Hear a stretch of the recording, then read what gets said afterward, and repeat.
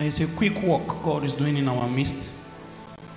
There is a mighty work He's doing in our midst.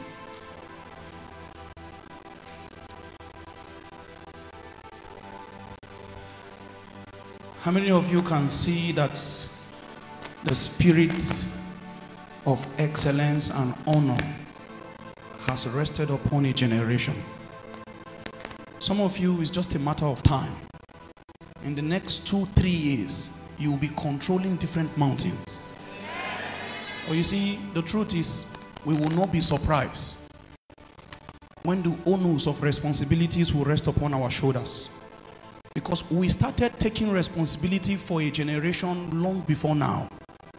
The easiest way to rule a people is to take responsibility for them. When every other person is conveniently giving an excuse, the easiest way to rule among men, take responsibility for their challenge. Begin to consider yourself as the reason why things are not working out. And suddenly all the partnerships of Zion will strengthen your arm to become the solution to their predicament. You first commanded that responsibility spiritually, so it was necessary physically for such an honor to be placed on your shoulders. Today I will share something with us that I believe will change our lives and bless us. Hebrews chapter 12 verse 2. Scripture began to speak in the book of Hebrews chapter 12 verse 2. It says, looking unto Jesus. And Akazo, let's try and read together at the count of 3. 1, 2, 3, go. Looking unto Jesus, the author and the finisher. Wait. This portfolios, author and finisher, intentionally was used. They said this is synonymous to saying Alpha and Omega, author and finisher. So if anybody wants to be successful as regarding the ordinance of God for their life, Scripture says you should look unto the one who has become an example. So looking unto Jesus, who is what? The author, the beginning, the finisher, the ending of what? Come on, of what? So it is our, but they use Jesus as a recommendation. Look unto Jesus. It is our faith. It is what you will be implicated in the matter. It involves your own belief too. But he says your reference is Jesus, not a man of God, not a prophet. Looking unto Jesus, the author and finisher of our faith. I want to show somebody a mighty deliverance tonight. Let's read together. 1, 2, go again. He says, who for the joy that was set before him. Can you tell somebody for the joy that was set before him? First, they say, look unto Jesus. Learn from this standard. And while contemplating the formula of Jesus, we began to see that the only way Jesus could overcome the lust in the world and carry the burden as regarding his ordination, the Bible says that cross that is his purpose, the only way he could carry it is that he saw a joy that was set before him. There is a glory that the Father allowed his eyes to have a glimpse of. So anytime the temptations come welling, anytime discouragement knocks on the door, his strength was if he remembers the glory that is ahead, if he successfully carries out this mission. There is too much distraction in the world that if a man is not equipped with the knowledge of the glory that is set before him, you will bow before Babylon. There is too much within the cosmos, the lust of the eyes, the lust of the flesh, and the pride of life. These things are very heavy on the soul of a man. You don't know the lust that binds the cord of lust that can bind the heart of a man. It's very heavy. It's hard to say you love God when there are so many things that are calling your attention in a generation. Both male and female, boys or girls, man or woman alike, there is a common pressure on everybody. And they say the standard, who is Jesus. If you look unto him, he says it is for the sake of the joy that was set before him. There is something inside his future that gave him strength for his now. And if you don't have a way to find fellowship with the details about your future, about your inheritance in God, there are many temptations the strength to say no to will not be in you. For many of the times, it is the same formula that the intelligence in the cosmos is built around. So a child does not like school, but for the joy that is set before him, for the hope that the end of this stress of school is a joy that is before him. You will go through the rigor and the stress of the educational system, not because you like it now. They have shown you a picture of something that is before you. I tell you why you find yourself oscillating spiritually, why you are up today, down tomorrow. Your eyes have not seen what is ahead of you. If you see that thing, you will find out in the face of the greatest temptation, your strength will come from the knowledge of what your overcoming can do for you in your tomorrow. Many of the days, it will not be that the sin is not interesting. It will be that compared to the interest of this sin versus the things your eyes have seen. So he says, that which we have seen, that which we have heard, that which our hand has handled of the word of truth is these things we commit to you. This is why they came to a point where they say, I am persuaded. Nothing else. My eye has seen something. There is something that is above everything in the cosmos.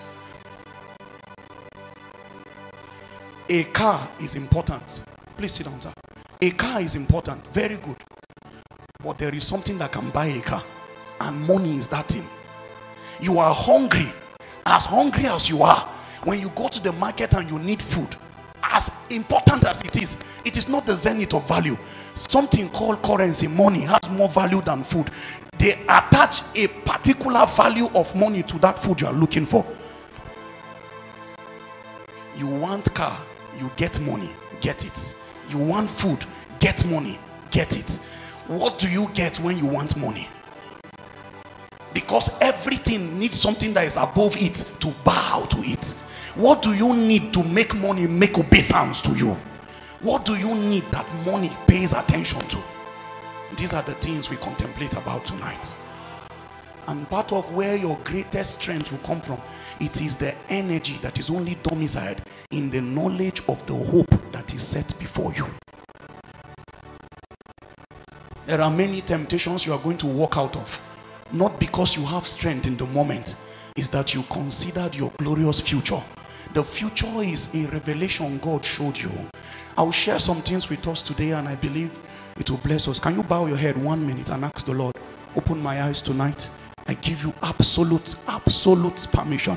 Shift systems, shift ideologies, shift belief systems. Make me a wonder to my generation.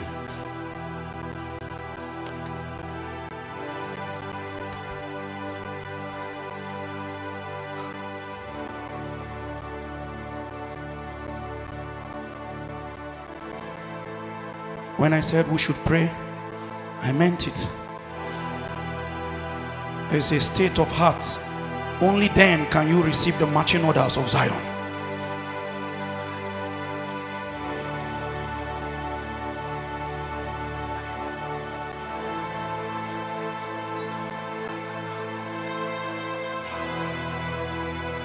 All intelligent farmers,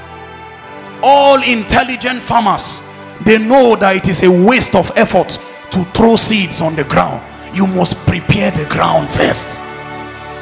They know that the heavens must move before we make any step, until the clouds gather, until they empty themselves.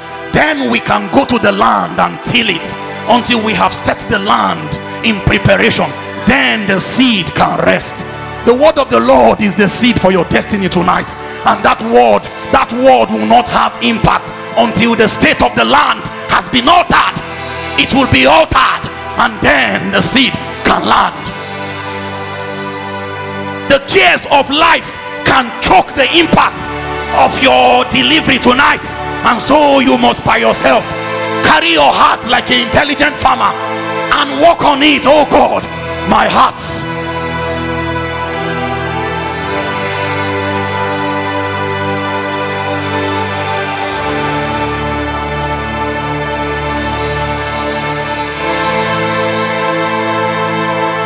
Are you talking to God? Even if I have that posture of your heart for only 5 minutes, I'm satisfied, because fire will come upon that kind of heart. That's all you need. The right angulation, the right alignment, and Zion will impregnate your soul with bodies.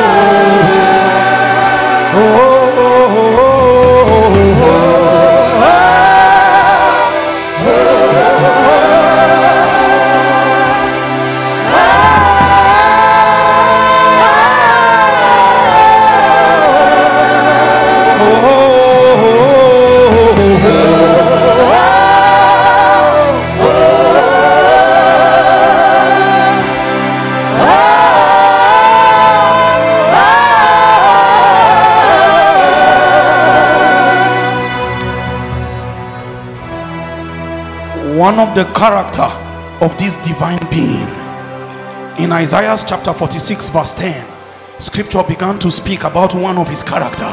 He says, declaring the end from the beginning. So before it even starts, God will talk the end first. Why? You know how it will end. You will use the strength of the end to go through all the process. The process will not be palatable, but there is strength in the knowledge of the end. In Job chapter 8 verse 7, he says, though thy beginning be small, yet thy latter end shall be greatly increased.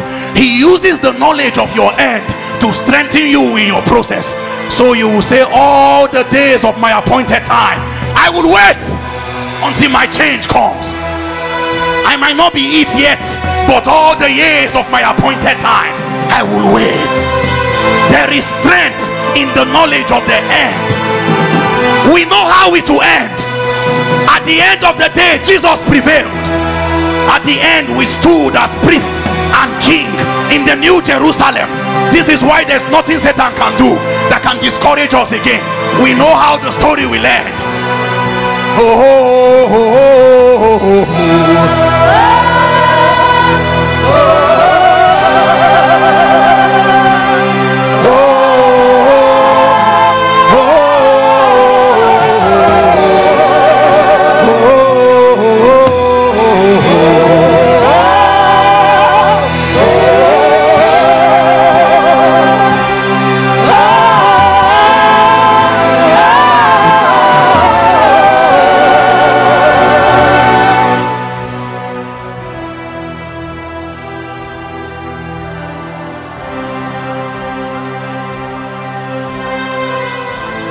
Thank you, Jesus.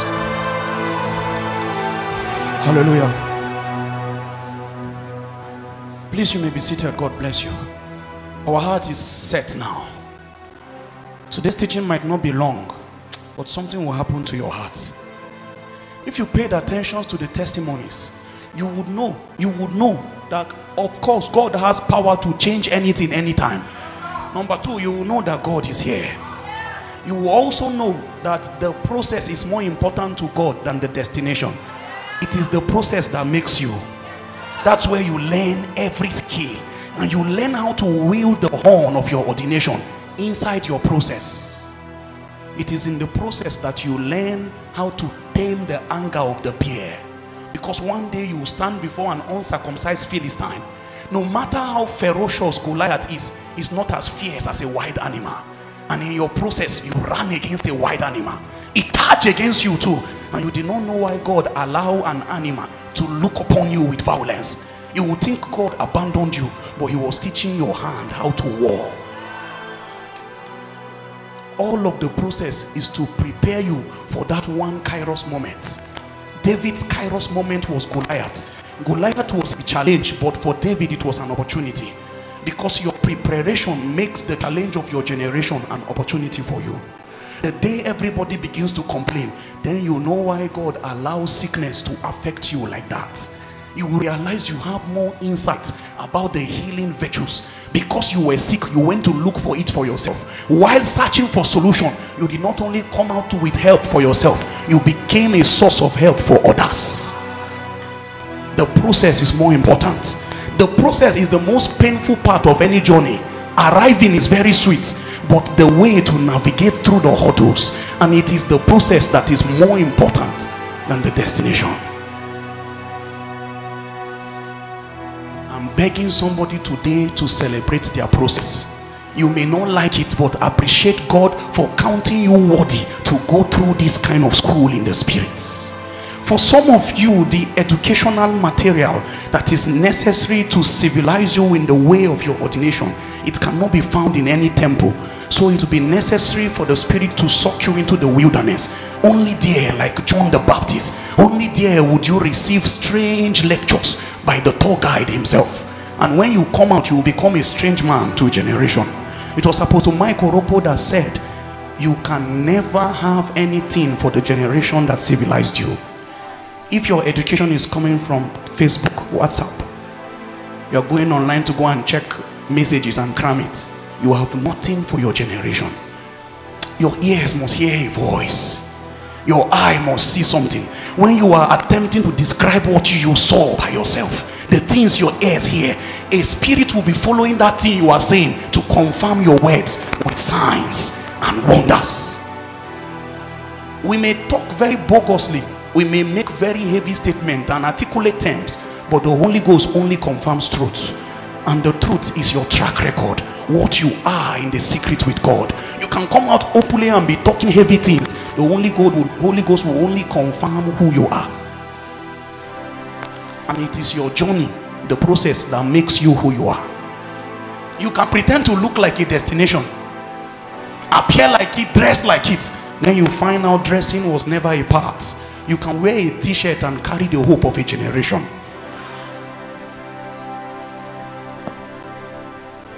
Let me show us something very quickly. In John chapter 21 verse 15. Precious Holy Spirit, give us grace tonight.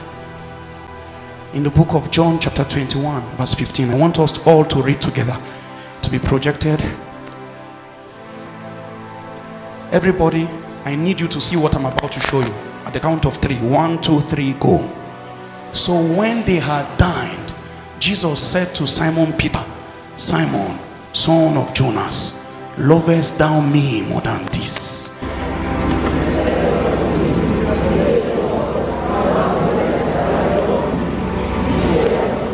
Feed my lambs. Jesus has raised people, stayed with them for nothing less than 3.5 years, taught them the ways of the Spirit. It was around them day and night. And when they crucified Jesus, everybody scattered. And Peter went back to the fishing boats that he inherited from his fathers. And he mended his net and went back to the fishing enterprise. He recruited other disciples into this newfound franchise. And it was not enough for that. This was the same Peter that Jesus told him that upon you, the rock, Peter. Your real name is Simon Bar-Jonah. Where did Peter come from? It was a revelation that only God could have taught a man. And that is not a product of any education system. The priest in the temple has no knowledge that Jesus is the Son of God. And so when they found a knowledge that was not a product of exegesis, Jesus says, hi, it means that you have a window with God in heaven. And it's the Father that showed you this one. Upon the ground of this revelation, your name has changed. So you will no longer be called Simon Bar-Jonah. You will be called Peter. And Peter means the rock. Upon this rock is a firm foundation. I will build my church. That person that was hailed like that, the Bible said he denied Jesus in the heat of the moment. That I don't know this man. And Jesus came. You will expect Jesus. I'm bringing somebody's deliverance already. You will expect Jesus to come and say, how about Peter? Why did you betray me like this? But when Jesus came back from the underworld and he found out all his loyalists and his disciples have scattered into many other ventures of life, that was where he discovered that there is a lust in the world, that if you don't love God above that thing, it will draw your attention. Everybody has gone back to one thing or another. And even those who walked very close to God, the powers of Mammon has commanded their allegiance, and they went back to the various things that they were called from before Jesus even started with them. So this is how easy it is to be born again, and yet Egypt calls your attention. You are not alone. You are not the only one that gave your life to Christ and then you found yourself trying to go back to the old ways. The children of Israel came out of Egypt in the Exodus, and the taste of cucumber and garlic was a strong affinity for them, and they vowed to God that they rather go back to Egypt and have cucumber and garlic than to be free men in the desert. And you don't know that the desert is your journey to your promised land. The momentary stress, momentary difficulty has made many people turn their back and say, if this is what... A lot of people entered this business of the spirit thinking that all the lofty promises that people who don't know God told them. Brother, you are suffering.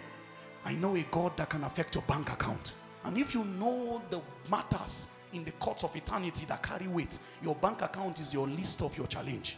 And if spirits want to give you money, they will not give you mint. They will put something on your head that will make your cup to begin to overflow. So even when God wants to help a man, he says, I will give thee power to get wealth. He didn't say power to make wealth. It is very hard to make akpu. The process is very tedious. You will suffer if you want to make akpu by yourself. Or carry 15 naira, you will buy it without stress. So God allows the children of the world, with all of their merchandise, they use their years to labor, and then he creates the power to get it, not make it, to get it. They build a stage thinking they will perform on it, and they were building your stage all along. The power to get wealth. They were building a technology thinking it will facilitate their way of life, and generals came up and dominated it. The power to get wealth. And so it became very clear that the power in the cosmos can command the allegiance of men. And so Jesus came back from the underworld and discovered that his loyalists have pledged allegiance to a strange God. And he came back to Peter and he diagnosed what is wrong. And that is the question I intend to answer with the teaching tonight. What is wrong? A lot of people here are telling themselves that if only I will be blessed and have money, I will be focused on God. Unfortunately, the reason for your spiritual challenge is not money. And it is when you get money that your true color will come out. Money is a revealer. Men have been humble until God gave them money. Then their walking step changed. A man has been faithful to one wife until God multiplied his substance. And he realized that all along, this woman is not my taste. A man has been very comfortable taking water and blessing God. Now that God has multiplied his substance, he wants to stay with wine. Some of you here that are dating some boys, you will need the eye of the Spirit to tell if this guy, if his heart will be inclined towards you when his salvation comes.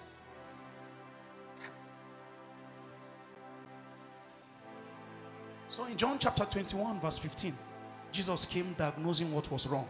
And what was wrong according to the insight of divine spirits. He says, Simon Bar-Jonah, I called you Peter before now, but you have lost your name. So you went back to Simon Bar-Jonah. You were the one I called Peter just now, and I referred to you as Peter all the days I was with you. Now I found out you have abandoned your ordination.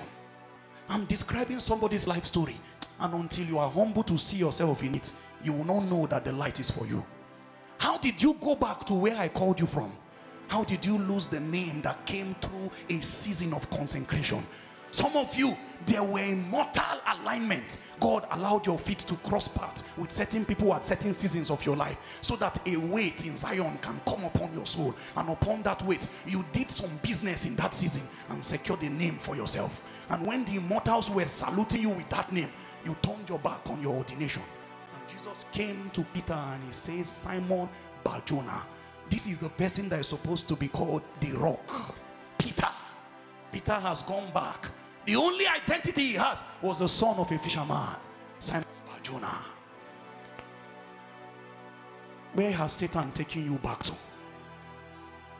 What name was secured for you in Zion, but you don't have the strength to remain? It is the process that differentiates men at the end of the day. Everybody, can I share something with us? One of the people who shaped my mind, I was studying something about him lately, and he said he's excited about anything that is hard. Anything that is difficult is exciting for him. He said the reason, not too many people will do it. Know that sleep that you like, a whole generation is sleeping, and only few men woke up in the night and beckoned upon the attention of immortals. And they did it today, did it tomorrow, did it a day after tomorrow. And you think that in 1 month time, you and them will command the same attention in the courts of Zion? You think it was a joke that God decides to make them a face to a generation? Look for the hard part in this matter and stay there. You will find out that your journey is more important. It is your journey. That's where many people turn their back and say, I cannot do it again. And only few men continue to walk and say, Lord, oh, sorry, I've not given a title to what I'm trying to describe, right? Let's look for a title for it. Let's call it, you know, we need to call it a heavy name.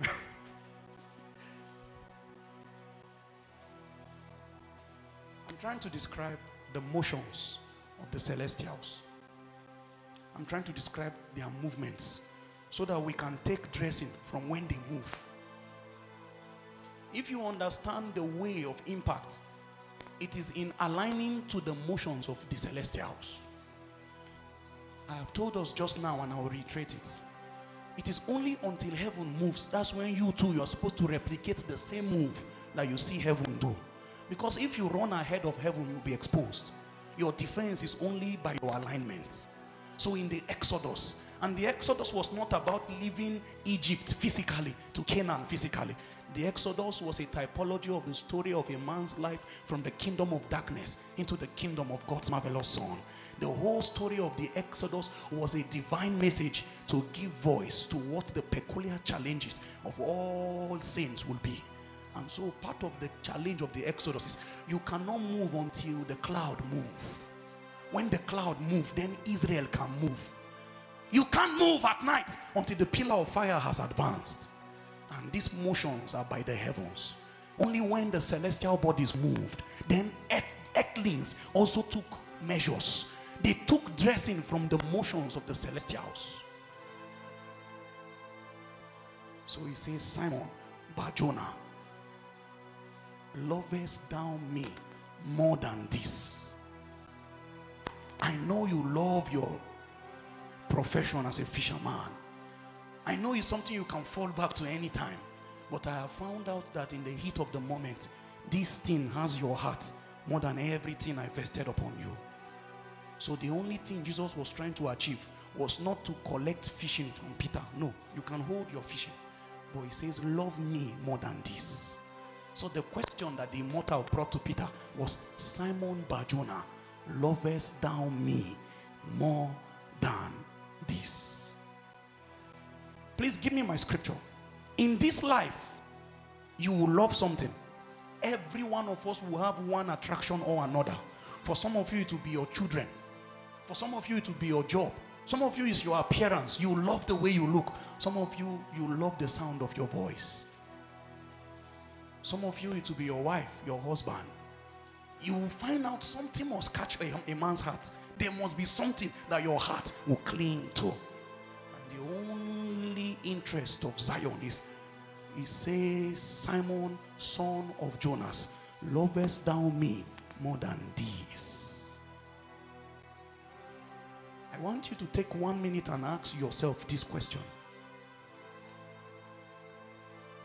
Ono, son of Obed, lovest thou me more than ministry? Grace, son of Godwin, lovest thou me more than marriage? When anything comes to your mind, when anything comes around you, and God finds out you have gone back to your old ways, he is not coming to criticize you for what you are doing. He's investigating what love called your heart. The motions of the celestials. It's something I will share about very quickly. There is so much conversation on the Holy Spirit in the New Testament church. So much focus, and he is the focus of the New Testament church. But while we were doing that, we lost touch with a very important ministry, the ministry of angels. I know if I take a sample survey right now, I know many people will think angels are no longer relevant because the Holy Ghost is doing the work. But the things I will share today is to build consciousness so that the reality of the ministry of these beings will become real in your life.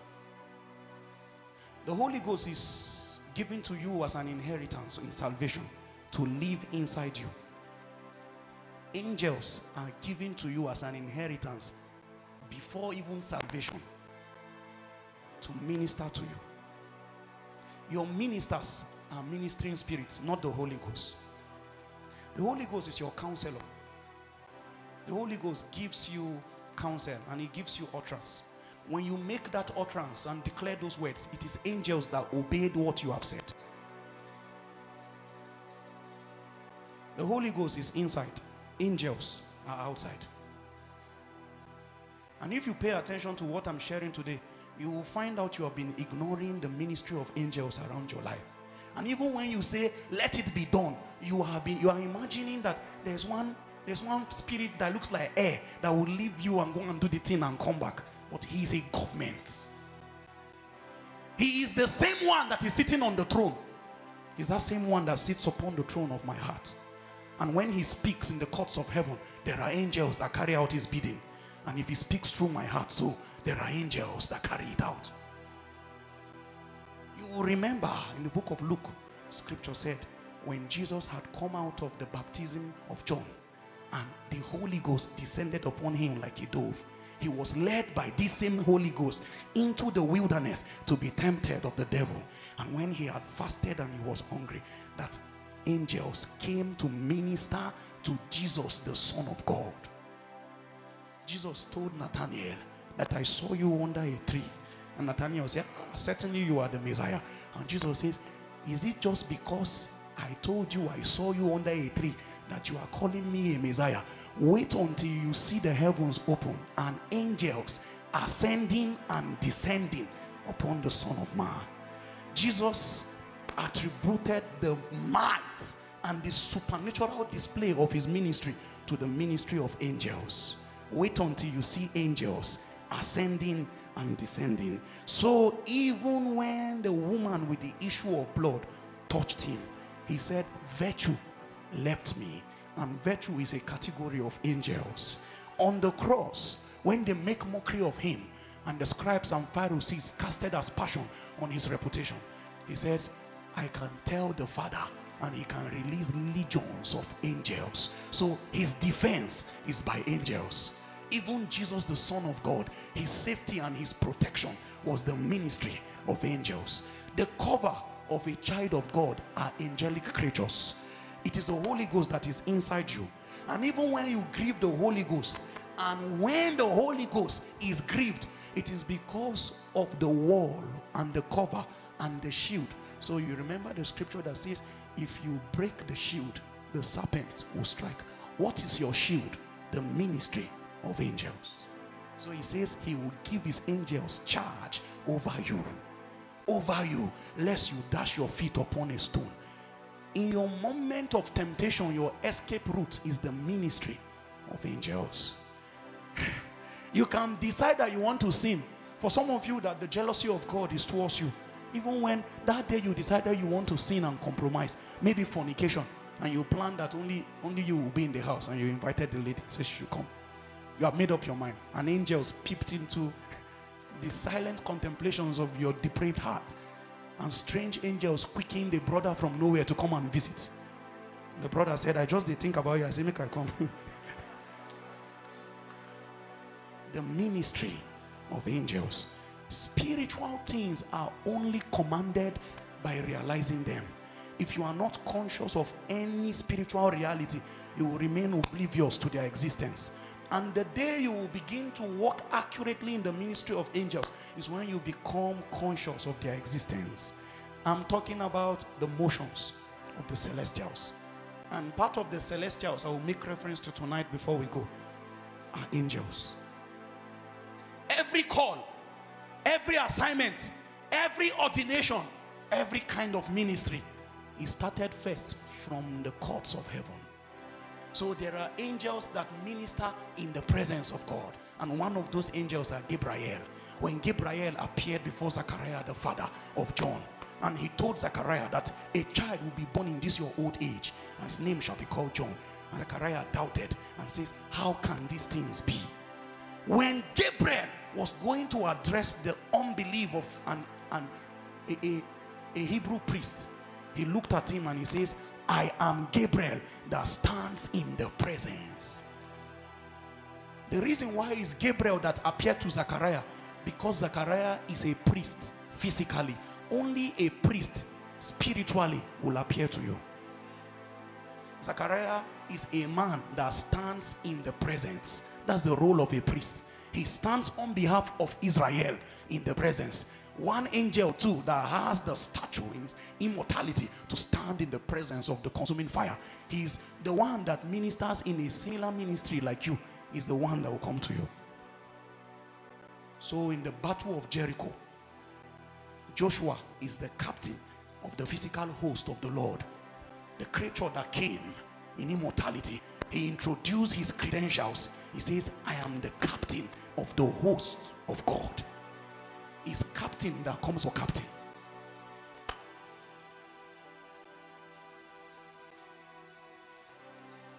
There are only 4 names of angels that were exposed or that were released in the 66 books of the scripture that we have. But if you stumble upon books like the book of Enoch, you will see other names. But I want to trust the wisdom of the patriarchs why they didn't include that book in the Bible. Just because, I'm saying this just because if anybody here wants to go and start diving into strange books, you may come out with strange doctrines. So I still advise that stay within the boundaries of what has been prescribed. There are only 4 names, nomenclatures of creatures in immortality that was exposed. One of the first that was exposed, it was the ministry of Michael. Then you have Gabriel. Then you have Lucifer. And you have Abaddon or Apollyon. And he is the angel of the bottomless pits.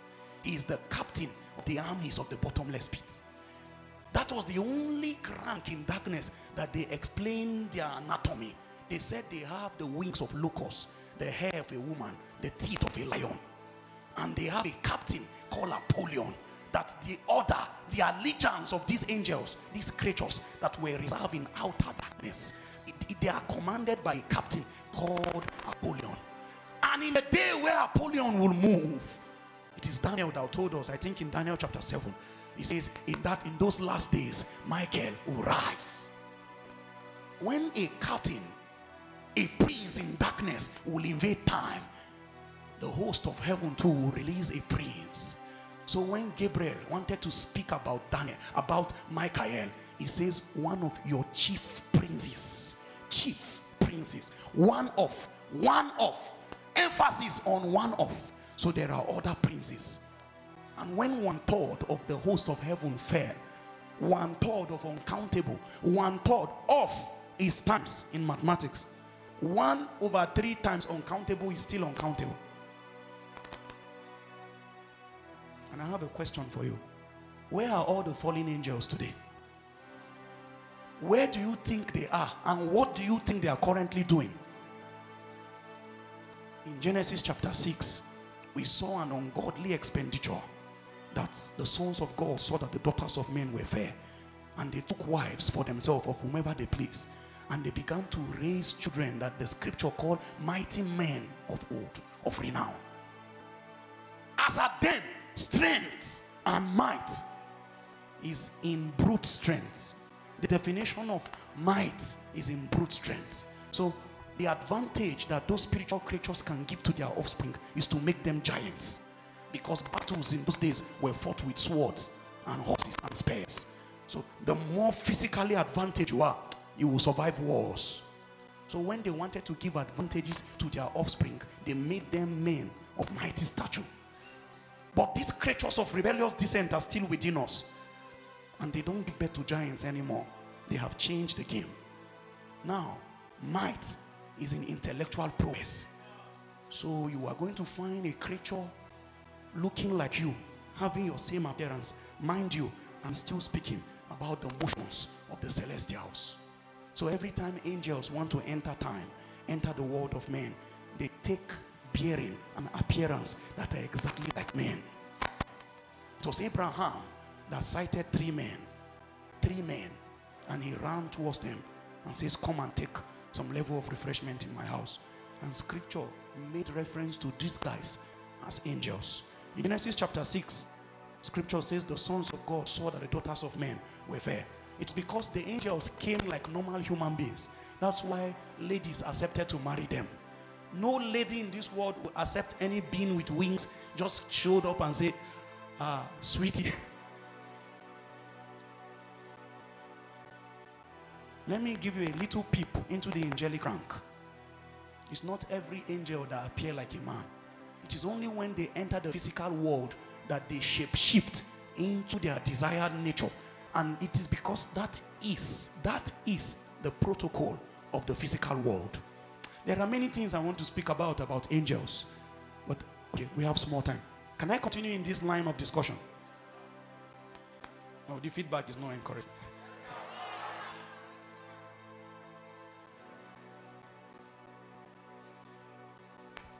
Scripture referred to the chariots of fire that came to carry Elijah from time as angels. Elisha was trying to calm the nerve of his servant when the servant is scared, and Elisha said, Lord, open his eyes so that he may see. And when they opened the eyes of this young man, he saw that chariots of fire around about the mountains. And he says, for they that are with us are more than them that are against us. If your eyes can be opened and you see why you have lived to this age, you will know the number of battles that happen every night that you close your eyes and sleep. There were many nefarious creatures that tried to cut short your life, and Michael will rise and say, there is a purpose on this one. And he declares, his decrees and his confirmations is, he shall not die but live to declare the works of the Lord. There are ordinations on his life, and until he performs it, you evil creature, I want to show you why men survive. They survive because of the clashes and the jealousy of God that is towards them.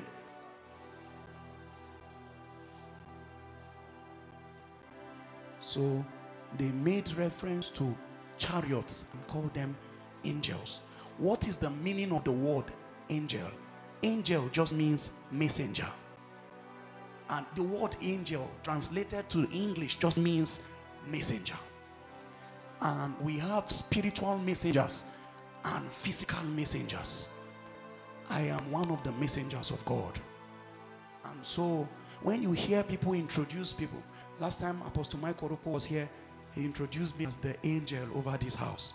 And I know some of you were annoyed and say, Kai, Apostle, why will you entertain this kind of pride? Your problem is because you think spiritual things are communicated by English. Angel just means messenger. And any creature that carries out the assignment of God is a messenger. Whether his form looks like an animal or he looks like a human being. Mind you, if you see Satan spiritually, you will not see a human being. Spiritually, his form is a serpent. And so growth in the spiritual realm is to what level you have attained the stature and the image of your reference. So growth, even in the kingdom of light, is to what extent you have evolved into the natures of Christ. So if they want to check how old you are spiritually, they check to what extent do you resemble Christ. Growth and age in the realm of the spirit has nothing to do with size. In fact, if you have had reason to transverse the realms before, you will find out that one of the most wicked creatures are the small demons. You can see a very big spirit, and all he'll be doing is you will be scared, thinking that this thing can do something. Then you will find out he's just making that sound for like 5 minutes.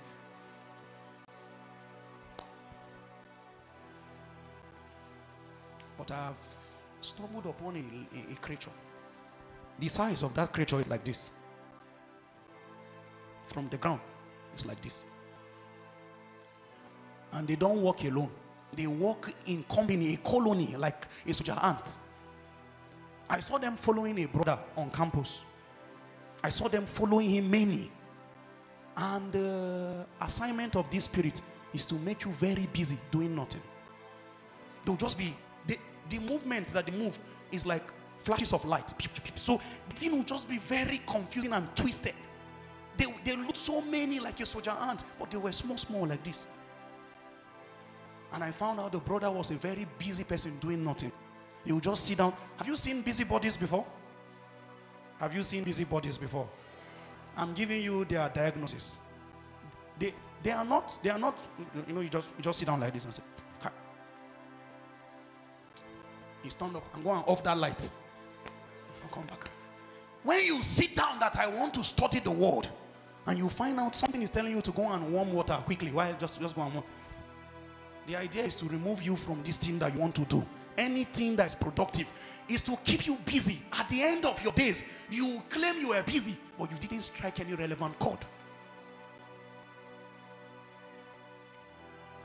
And I tried by all means to stumble upon a nomenclature for these spirits, and God didn't give me a name for them. That was when I found out that names are rewards spiritually.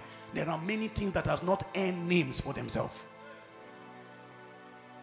Once upon a time, a tour guide took me, and they were showing me one church.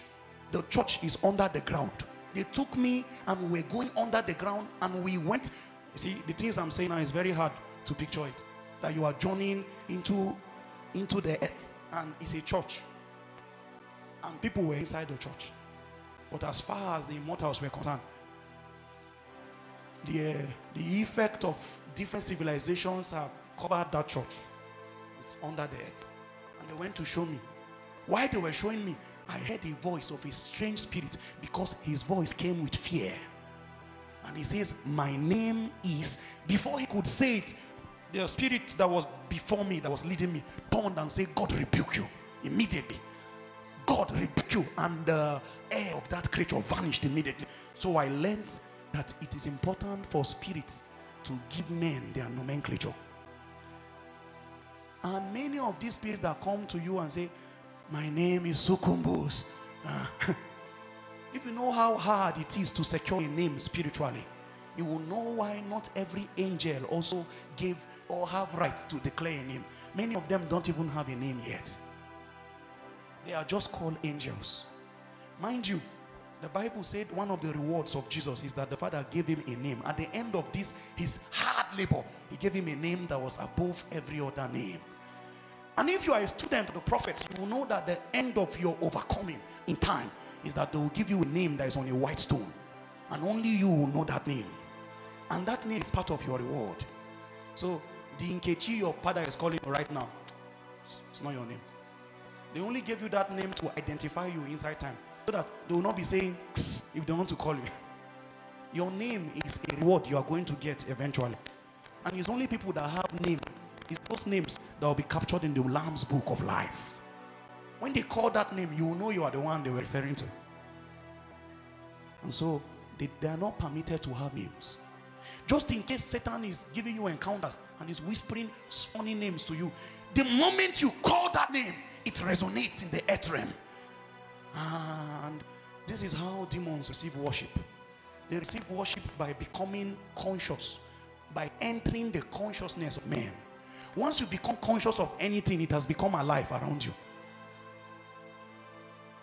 Can I share something with you? Even God uses this principle. So scripture says, he that will come to him must first believe that he is. That believing that he is that you have become conscious of God.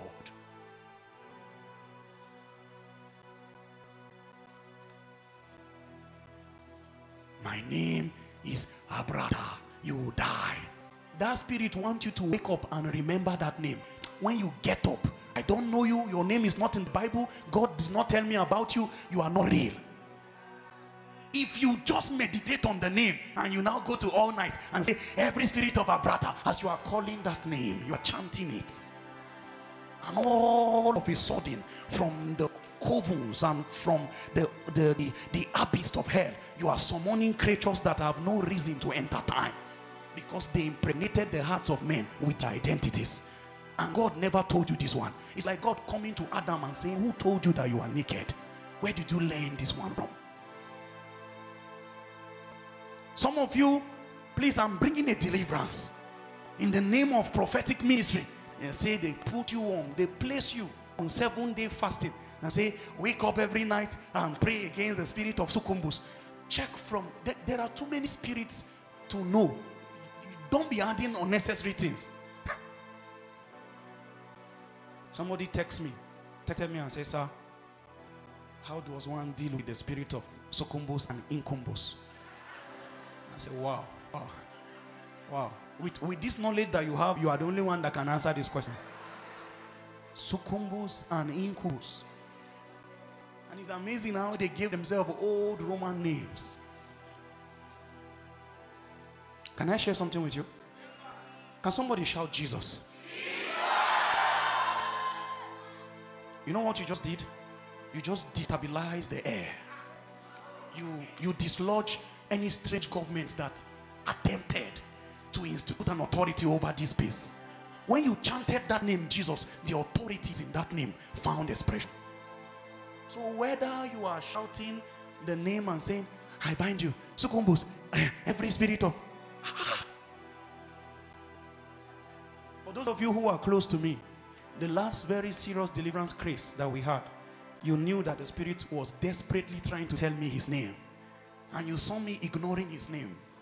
He wants me to address him, but I chose to let him know that he's not real. No, we didn't give you this name. You don't have any name. Name and rewards.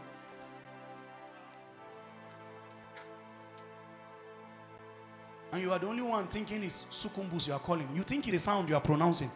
There is a mystery behind every name the spirit calls himself.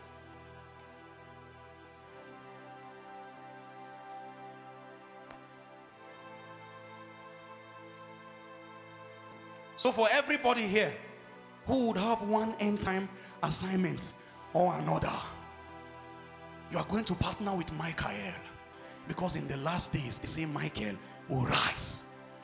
And what scripture meant by he will rise is that his ministry will become effective in the earth.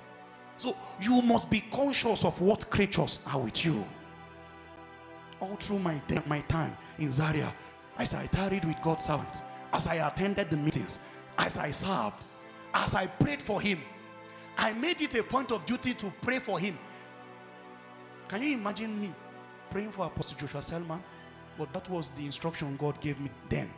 And we'll wake up in the night, Lord, your servant, the grace must multiply. Upon meeting on Friday, let your hand move. While I was doing that, the angels that walk with him, you know, let me tell you something about Mount Zion. Upon Mount Zion, there are many things that they shared about there, but they also said there are innumerable company of angels. Innumerable means uncountable. Now, we have an estimate of 8 billion people in the world. 8 billion. So you can count the number of people that are in the world. But angels are uncountable. So even though you share one angels for everybody, it will still remain. And what I'm trying to say is that there are many angels that don't have work. They're just there. For some people, there will be more than one angel that accompany them because of the weight of their call. For some, there are angels of fire that are making them day by day. Even though they choose to fall, they will not give them the opportunity to sin. For some people, there are angels that must stand behind them, or else death will devour them because of the sacredness of their ordination. So warfare is always around them. The jealousy of God is tilted towards these ones. So even while they are sleeping, there is warfare every moment around them. Mind you, Michael is not the only angel of war. when his reputation was declared, they call him one of your chief princes. So there are many chief princes. One angel that was also an angel of war is the prince of the air of Persia. The strength of Gabriel could not withstand him, because he was not an angel of light. Gabriel stands in the presence. When Gabriel comes, Gabriel has strength, quite all right, but his strength is to reveal the light of God to a people. The angel that plays a role that is similar to Gabriel is Lucifer. He's light bearer, because Lucifer too is the angel that stands in the presence. But you see, Michael is an angel of war, and they only gave us four names. They gave two angels of war, one in darkness, one in light. And they gave two angels of the presence, one in light, one in darkness. And they said that in that day where Abaddon will lose out of the bottomless pit and plague the nations with his wickedness, and wickedness will abound, the Bible says Michael will rise up. It is that day I'm trying to draw your consciousness to, so that when the motions of the celestial start, you will not be left unguarded. When Michael moves, suddenly you will find the spirit of faith boiling in a generation. I was impressed by the faith of that young lady. You know, you poured water into that kerosene stove, but in that moment where you lighted that matches, the battle has left your hand. It became the Lord's. Can I share something with you? There are angels that have power over the elements. They can manipulate fire, land, sea, and air. And there are angels that were made reference to when it was necessary to hold the four winds of the air. So they said an angel. These ones, their ministry is to lord over the powers of the elements. And when Adam fell, Adam's original ordination is to have authority and dominion over the powers of the heavens and over the powers of the earth. But when he fell, they divided his inheritance into two portfolios. They gave one to a priest, one witness called Elijah, but it's only inside time. Only inside time you will call him John the Baptist, because as far as heaven is concerned, whether he came in any body, it is a ministry. They were referring to Elijah. So Elijah was the one now who will have power over the powers of the air. So he can choose at will to say, at my command, I shut the heavens, it will not rain. And they gave another, Moses, powers over the elements of the earth. Adam had power over heavens and the earth, but when he fell, they divided his inheritance into two portfolios so that it will not fall into the hands of the adversary. And when the second Adam came, the two people that were holding the inheritance waiting for him, they came to present his office back to him. So all of a sudden you will find out that both the powers of the heaven and the powers of the earth, when he resurrected, he says all powers has been given unto me, both in heaven and on earth. So no matter where they hide that pot of affliction, bury it in any place, the land can judge them. You can command the earth and say swallow them. These were the powers of Moses. He gathered his enemies and the earth swallowed them. His judgment was how he decreed things, and the earth made obeisance to him. When the people came and rebelled against Moses, God just reminded him. It was Moses that took a rod, a plant, and kept the plant on the ground, and it became a snake. These people had powers over the elements.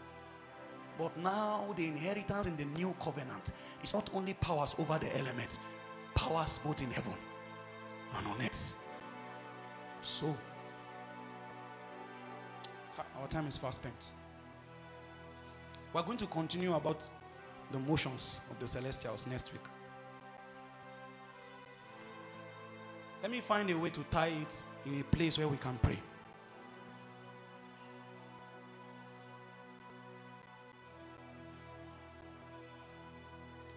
So God will make us conscious tonight. Conscious of what creatures, what spiritual creatures were given to help us fulfill destiny. And for many of you, you have been ignoring your angels since.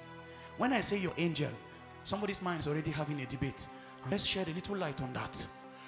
When Peter was arrested, and when Herod locked up Peter, because he had already beheaded James and it pleased the Jews, and now he has took another disciple and he locked him up, and he was going to behead him the next day. Then he says, scripture says, the disciples prayed, and the answer of the prayer is an angel. And I speak to you about the early church, not the Old Testament. A mighty angel. And they gave us a salutation and a counsel. They say, be careful, for some have entertained angels unknowingly. Are you intelligent enough to know that I must meet angels today? Are you intelligent enough to recognize that that man that gave you that advice in that bus was a creature in Zion? Are you intelligent enough to realize that that person that disappointed you and made you not to take that trip, that traveling could be an intervention? Are you intelligent in the spirit enough to discern the movement of the celestials? For every time they enter into time, they take dressing immediately. They appear like us. No angel will fly with wings in the physical world. Every one of them will shapeshift. They will shapeshift into this form, and you can join shoulders with an angel and insult him, and he will say, Kai, if only you know. Where are those tonight whose eyes will be open like the servant of Elisha, and you will say, Lord, open my eyes so I will realize they that are with me are more. They are more than those that are against me. Now you will know why 1,000 will fall by your side, 10,000 by your right hand side, but you have been guarded heavily by creatures in Zion. You will know why you are not alone. You will know why whether you go through the waters, it will not overflow. The Bible said in the New Testament that the Lord sent his angels and they shut mouths of the lions.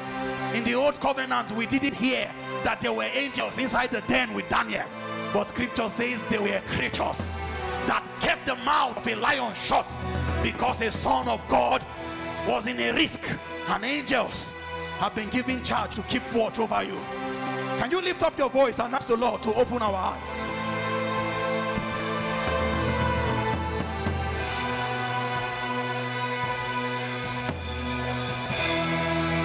And you shall hear a voice from behind you saying, this is the way, walk in it.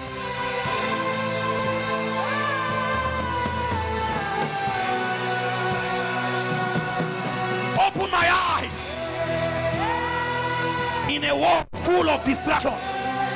Open my eyes in a world full of fear. Open my eyes. Oh, you were praying.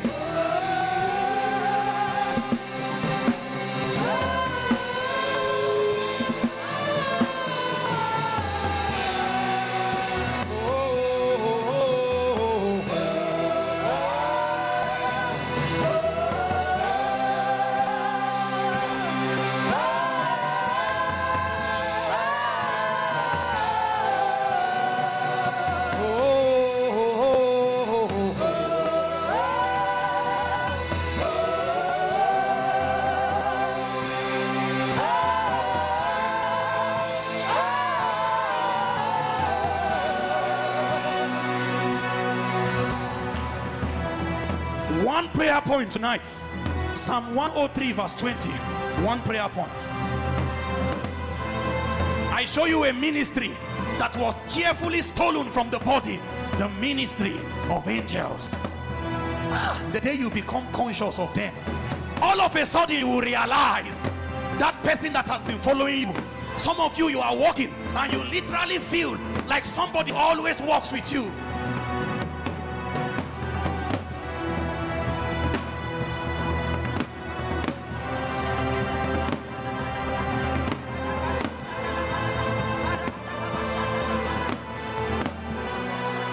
I need your attention. I want to lead us in one prayer point, and that's the prayer we pray as we go. It's projected. Everybody, let's read together. 1, 2, go. Bless the Lord, yea, his what? Angels that excel in what? That do his what? Hearkening unto the voice of his what? So the word of God is carried out by angels. I shall not die but live is a word of God, but it's angels that will make that word come to pass. He says, hearkening unto the voice of his word. See what he said again. Bless the Lord, ye his angels, that excelling in strength, that do his commandments, that do his commandments, that do his commandments. What has God said concerning your life? Can you declare right now? What has God said concerning you, concerning your destiny? It will take a partnership. It will take a partnership. Shaka barakaza berazabana. Mandru seve kwateloa. Ezwa katabante bekombe. Shevarazavana de menaladaba.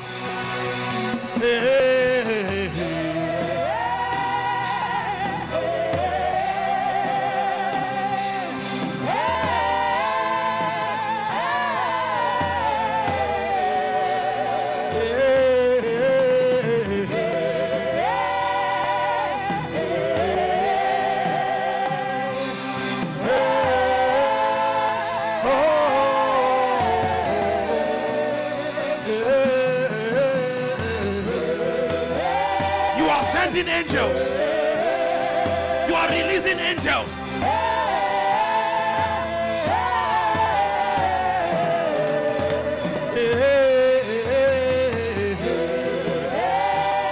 You are sending angels. You are releasing angels.